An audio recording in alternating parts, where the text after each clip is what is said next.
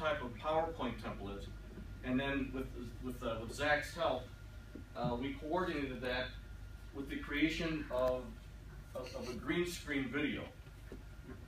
So with the magic that this handsome young man here does, he puts both of these together, and now you have a video presentation, and now it doesn't have to be live. You're still listening to somebody talking, and unfortunately it's me talking in this one. And it looks like I know what I'm doing, which is great. That's the best thing about this video. It actually looks like I know what I'm talking about, and I'm very excited about it. The truth is, I'm nervous as heck, and I don't even know what I'm looking at.